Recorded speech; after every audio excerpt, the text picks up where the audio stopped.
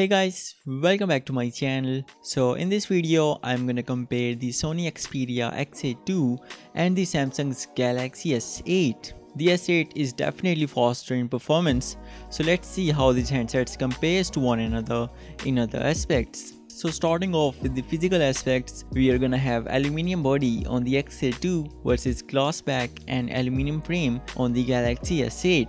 The display size is gonna be 5.2 inch on the XA2 being 16:9 in aspect ratio versus its 5.8 inch on the Galaxy S8 being longer 18:9 in aspect ratio. So the S8 is gonna be more longer than the XA2 while being a bit less wider. The screen to body ratio is gonna be 75% on the XA2 versus 83% on the S8, and it's very good on both handsets according to their design. And as for the weight, the XA2 is gonna be more heavier. There are on-screen buttons on both handsets, where the on-screen home button on the S8 is also a physical button under the display to add more functionality. And as for the fingerprint scanner, it's gonna be at the back of both handsets, where the S8 is also coming with iris scanner. There's gonna be USB Type-C port on both handsets along with the headphone jack, and at last the S8 is gonna be IP68 fully water and dust resistant versus there's no protection on the XA2. The display is IPS LCD on the XA2 versus Super AMOLED on the Galaxy S8. The screen resolution is Quad HD Plus on the S8, so 570 ppi on the handset versus Full HD Plus on the XA2, so 424 pixels per inch on the handset.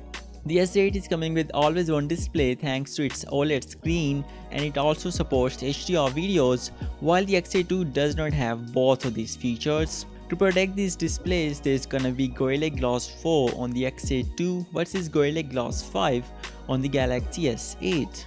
As for the performance, the XA2 has Snapdragon 630 inside versus Snapdragon 835 on the Galaxy S8, and also Exynos 8895 on the other variant. And the RAM is gonna be 4GB on the S8 versus 3GB on the XA2. So yeah, the XA2 is not gonna be as fast as the Galaxy S8. Storage is gonna be 64GB on the S8 versus 32GB on the XA2, and on both handsets it can be increased via microSD card. As for the camera, it's gonna be 23 megapixels on the XA2 with aperture f2.0 versus its 12 megapixels on the S8 with larger aperture f1.7. So the pictures are gonna be more brighter on the S8 in low light conditions. But the sensor size is larger on the XA2, means it's gonna be good in handling noise in low light conditions. For refocusing, there is face detection on both handsets, while the S8 is also gonna have the dual pixels technology for fast refocusing and better low light performance. And the handset is also gonna have OIS, which is gonna help in stabilization, and the XA2's camera is fixed. Both handsets can record 4K videos, and the XA2 captures slow motion videos at 120 fps versus the S8 captures at double to 40 frames per second.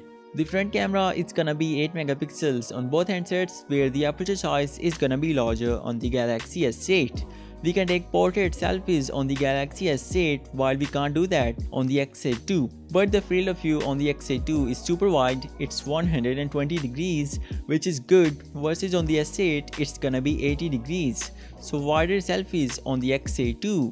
The battery capacity is bigger on the XA2, which is 3300 mAh versus its 3000 mAh on the Galaxy S8. We can wirelessly charge the Galaxy S8, and on the XA2 we can't do that. And as for the fast charging, there is adaptive fast charging on the Galaxy S8 versus Quick Charge 3 on the XA2. So this is it for this video guys. Let me know what do you guys think about both handsets, and I will see you guys in my next video. Peace out.